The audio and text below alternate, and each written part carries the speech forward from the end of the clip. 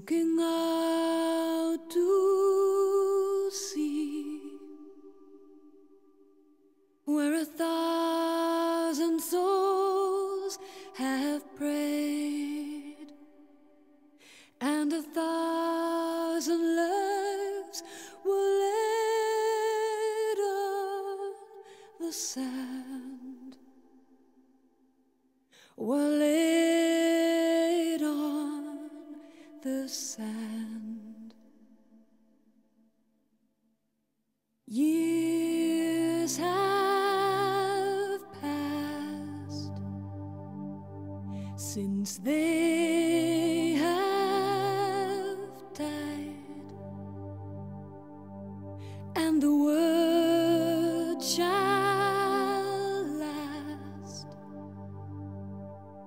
and the wild goose shall fly,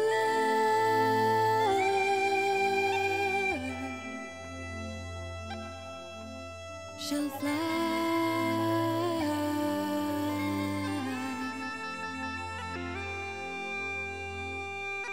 Here I stand, looking out to sea, and I say a prayer that the wild goose will come to me.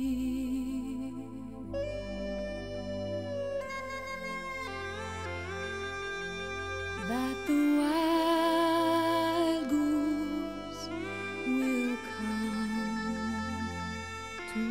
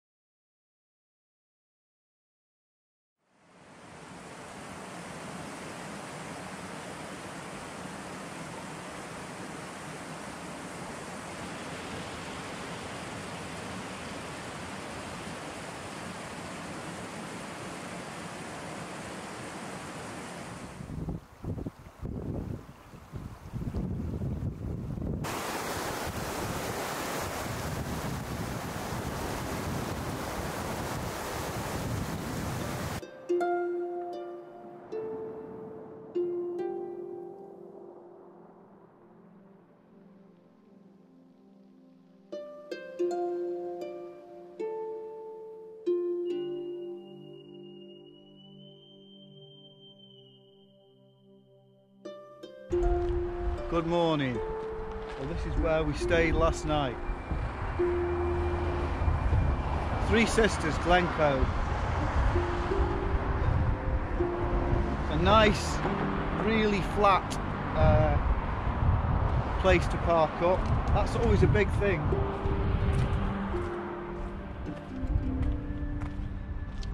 And we're going to possibly today just see how far we can get up that path. As the weather changes, we'll come down.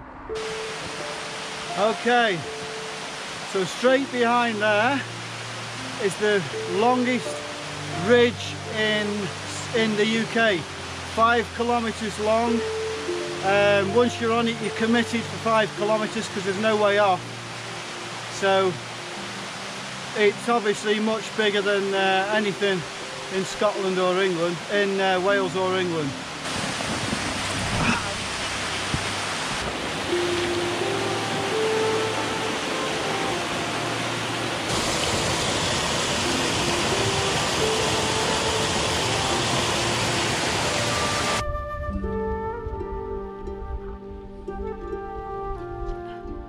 Clouds coming in. That's what I mean by false summits. You come to here thinking you've been walking for 2.5 hours, 3 hours,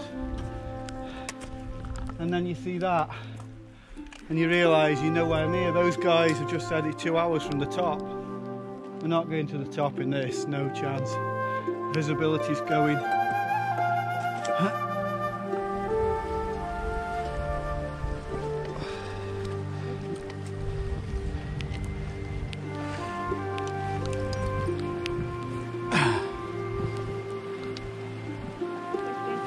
Yeah, they can. The view's gone completely. That's the way to the Lost Valley. So the circular is to come up the Lost Valley, right the way over the top there, and that's it. Not today. I'm not doing that. Absolutely soaked. Look at this. Yeah, soaked. Look how the mist is rolling. That's the path that we came up. You wouldn't see anything going up that path, down that path now, because that is the route that we took. It's obviously attracted to the gullies, isn't it? Ooh. Well, I just want to say on our 25th wedding anniversary, okay, that Mandy would not rather be anywhere else. In fact, when she was giving birth to her second child, and mine, Josiah, it was on the radio where she was giving birth in labour. I wouldn't rather be anywhere else but here. Wasn't it, Mum? Swing the camera off, you're not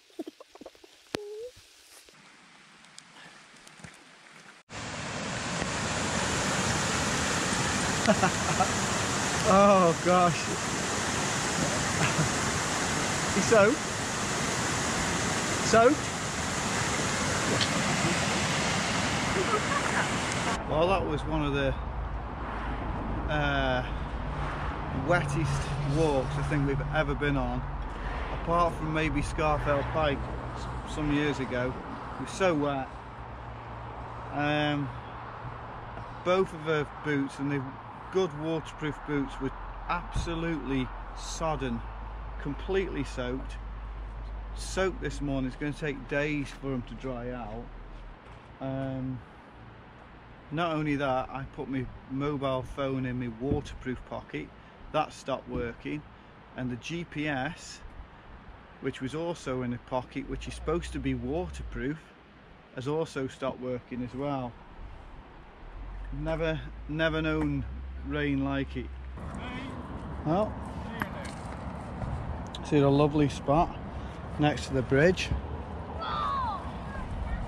looking at the castle. Well, that's probably the most iconic castle in the Highlands, isn't it? On the way to Skye. It's Eileen something or other. We've only been coming here 25 years, like, we still don't know how to pronounce it.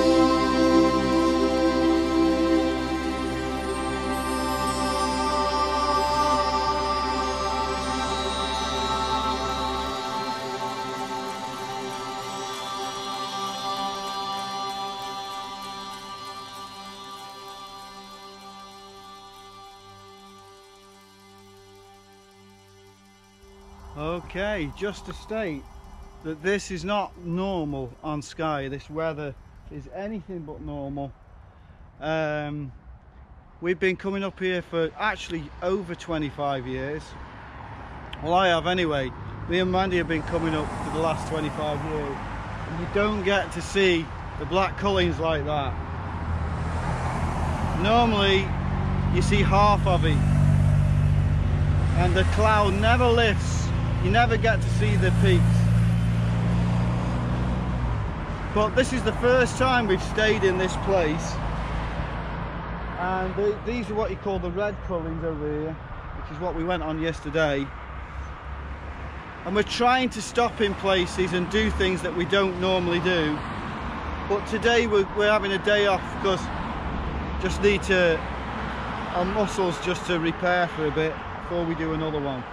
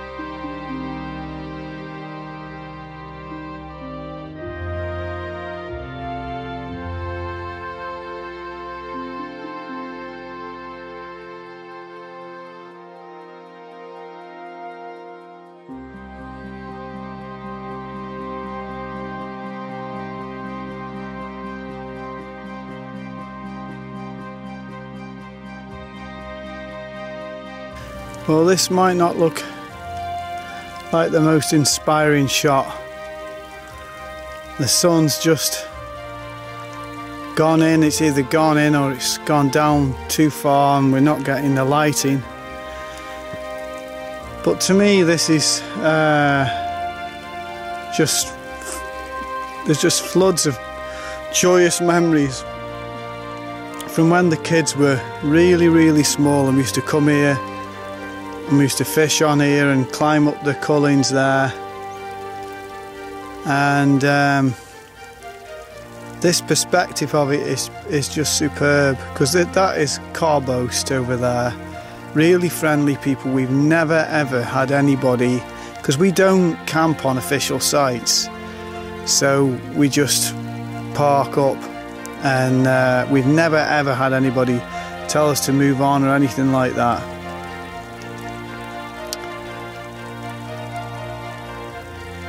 It's just beautiful. It's how I kind of imagine the Millennial Range, just little groups of houses like that, and mountains and seas, valleys, streams. Peace. Just peace.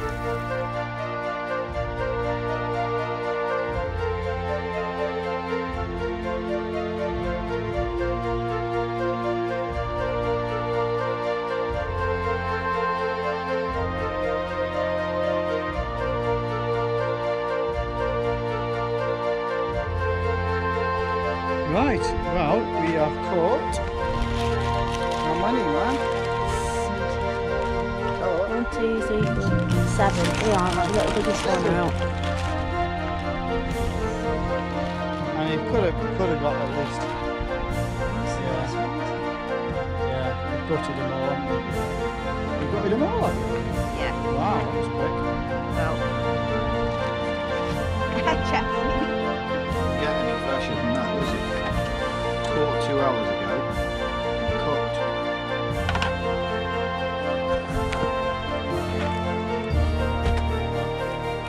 Let's give it a go. Wow.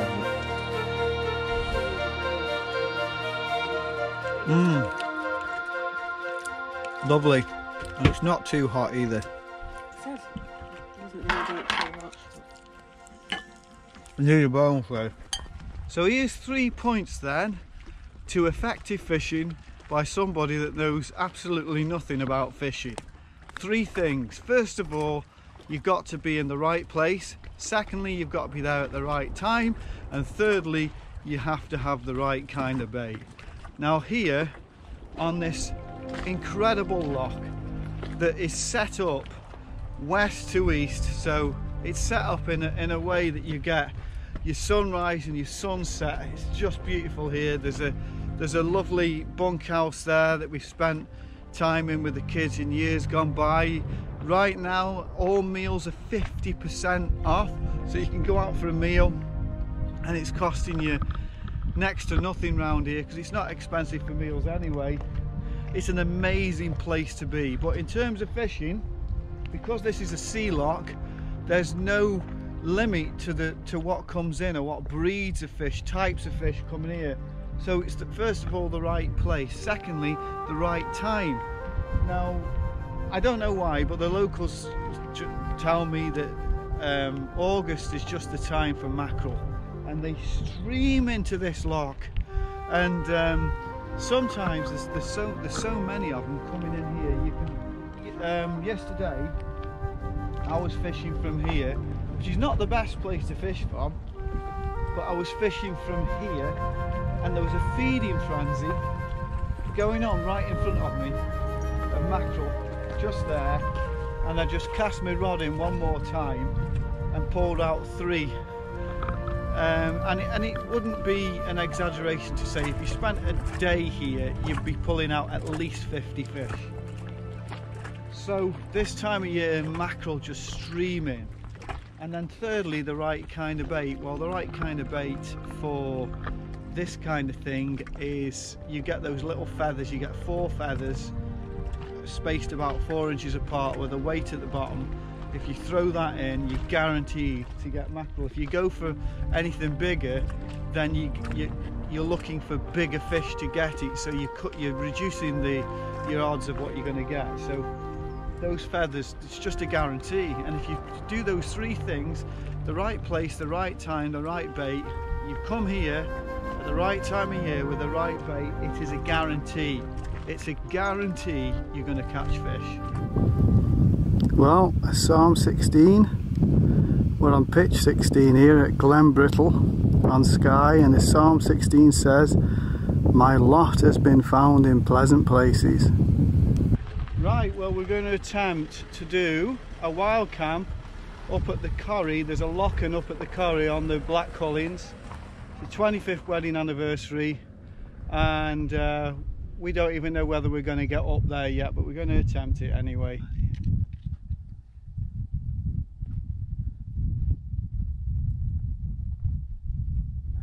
Isle of Egg over there.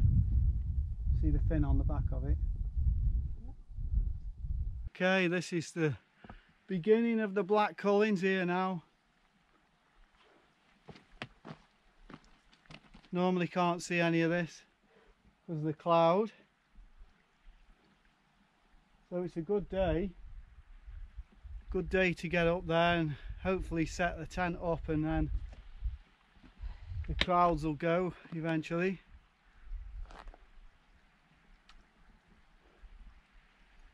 But it's much steeper than it looks. That is much steeper than it looks. A final push to the lock-in, and then time for a rest.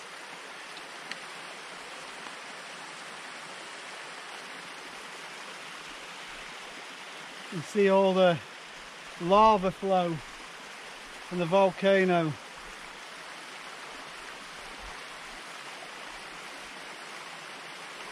One part spewed out the the red cullings, the other spewed out the black. Nearly there. Oh my goodness. I haven't done a wild camp like this with so much weight for ages.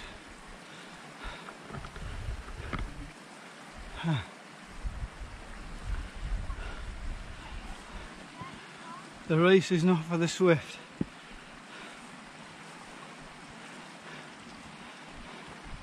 Used to know an old minister called Donald, died in his 90s, and he looked after 3 churches, and he just used to say to me, I'm a plodder, that's all I do is plod. Looked after 3 churches, and his own opinion of himself was he's a plodder, and his house was called Koinonia, and he used to get people to sign in when they came in, and you'd have a big chat with him about anything, spill out all your troubles and things, and then you'd pray. Normally go to Lichfield Cathedral to the cafe and have something to eat and then pray.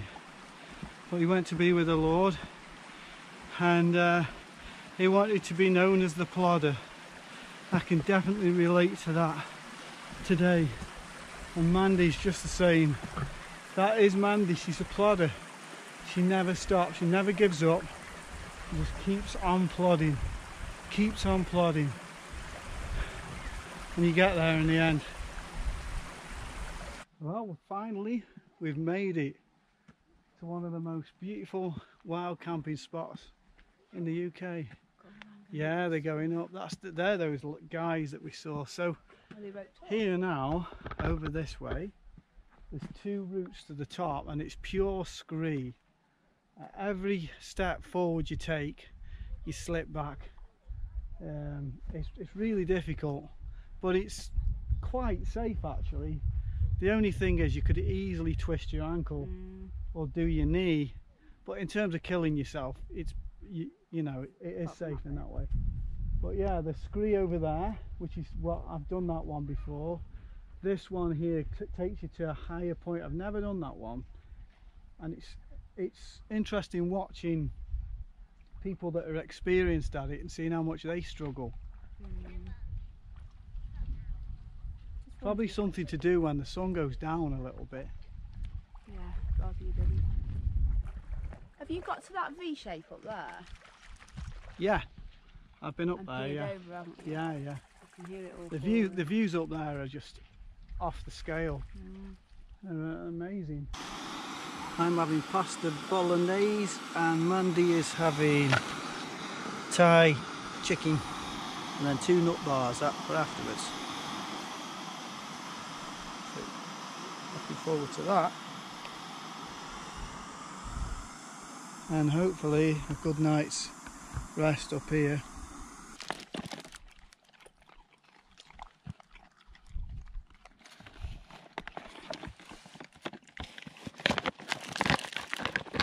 What about this pasta one? That's the dishwasher. Do you prefer the pasta or the chicken Thai, Jess? Oh, I think she likes the chicken Thai best. I think you're hungry, aren't you? Want to finish this one? This one? No?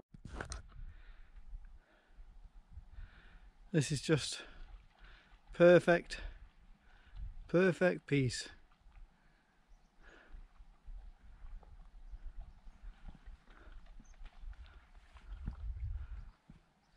Everybody's virtually gone back now.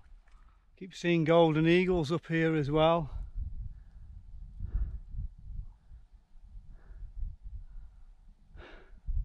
You wonder what on earth they feed on. I think I'm committed now. I'm halfway up, a long way to go.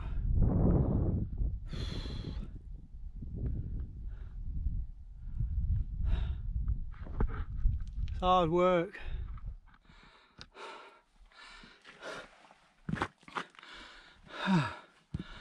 Oh my goodness. Oh, oh my goodness. Oh, oh, oh, wow. Wow. You can see the cloud pouring across there. So those are the red Cullings that me and Mandy went over. That's coming in from the sea.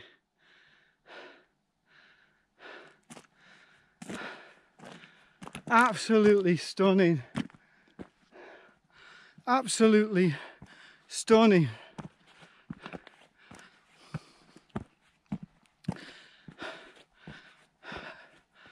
These are the most alpine-like mountains in the UK.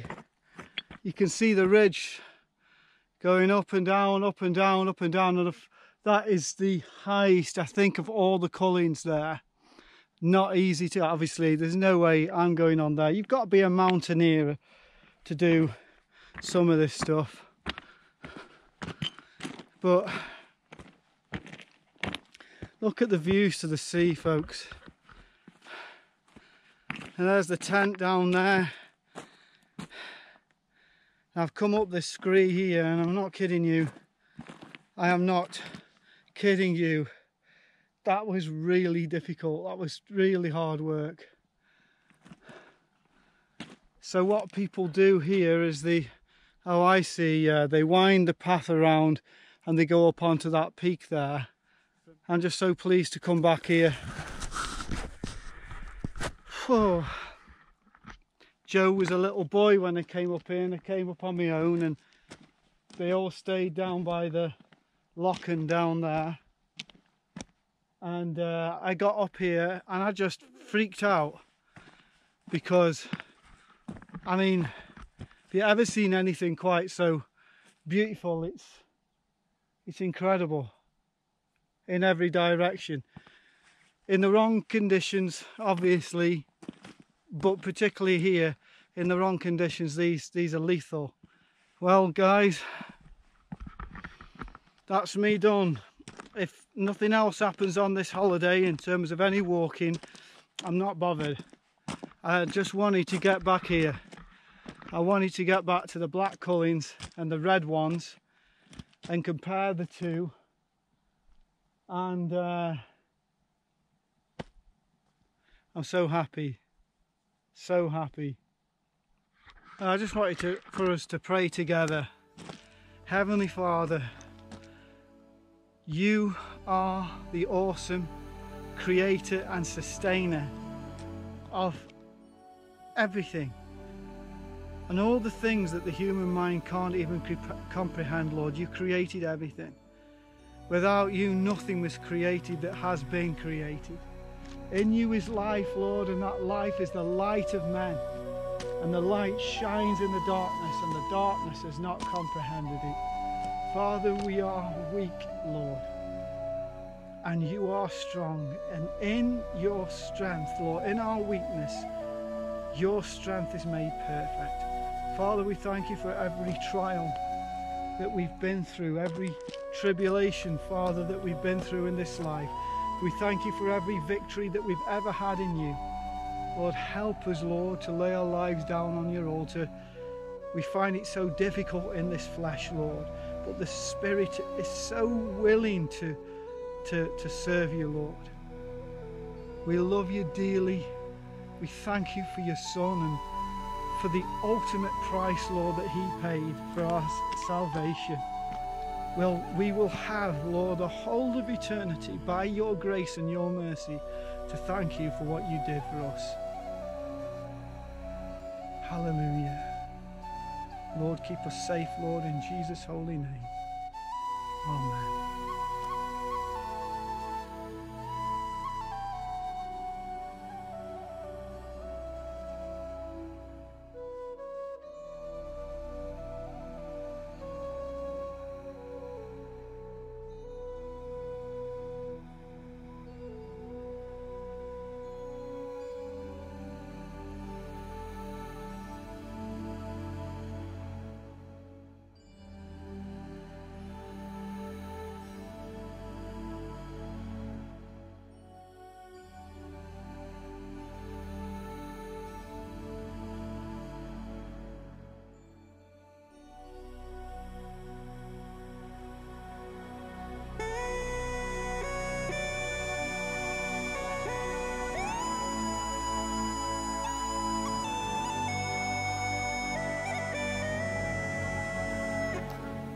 got some guys up here from Poland, and they're going to be doing the Inaccessible Pinnacle tomorrow,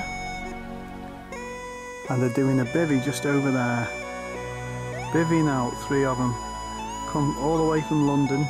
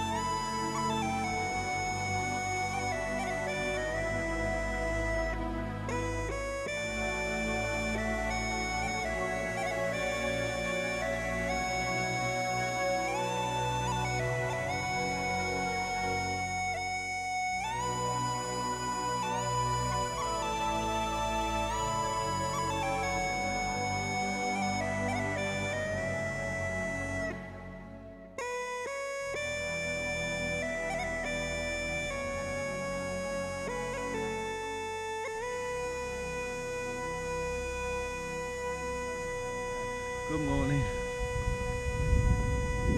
Clouds come in, and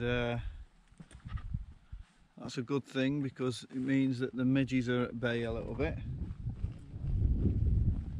So we're just going to pack up now and get ready for down, but it's going to be another blue sky day today. It was clear all night. The spiral arm of the Milky Way was totally clear. So it's a perfect night to come up to a place like this. Okay. Right, we've done again.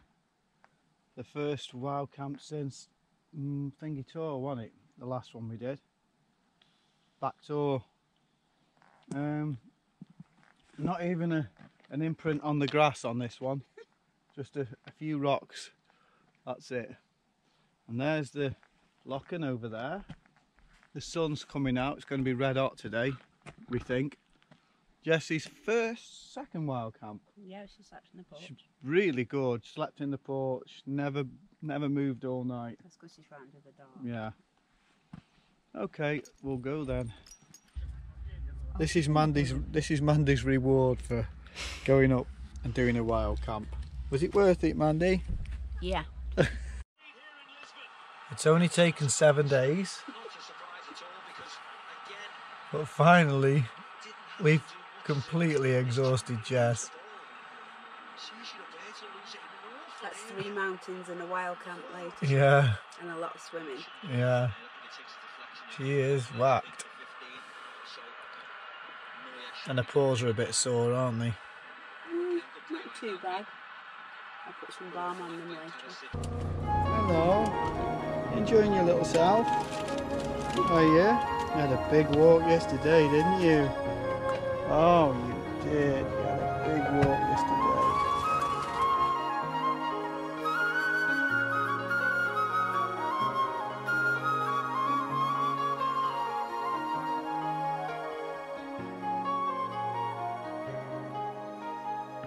Well, we're up the top of the Pass of the Cattle in the transit van for the 3rd time actually. We've done it 3 times now. The first time we did it, it got a cracked engine and we didn't even know it. But we managed to get back to England with a crack in the engine. So it's had quite a bit of work done on the engine. But look at that, folks. I mean, the midges up here are awful, awful.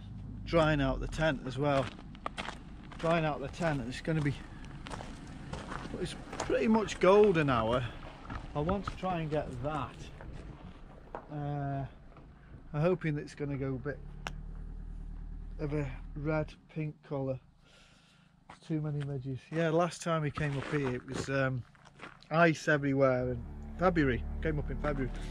Got to go in, horrible.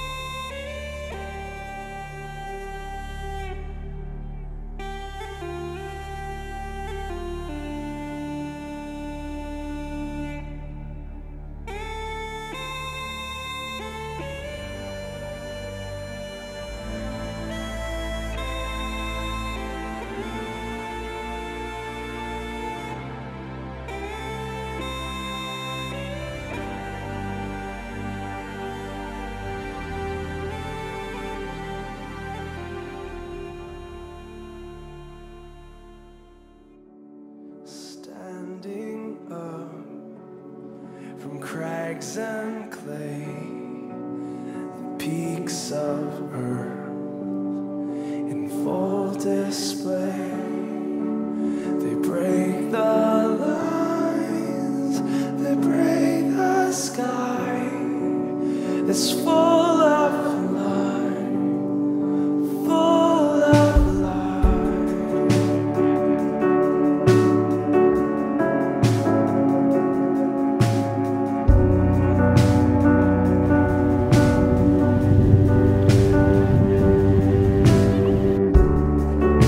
The chaos of creation stands on tapestry, a symphony of life inside, of lover's side. It's written in the very skin. All praises to the one who made it all, who made it all.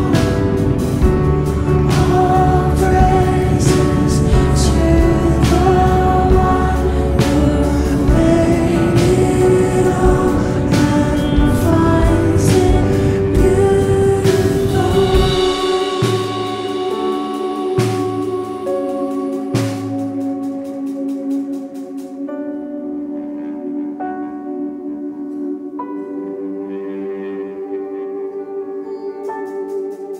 Soil is spilling, life to life, stars are born.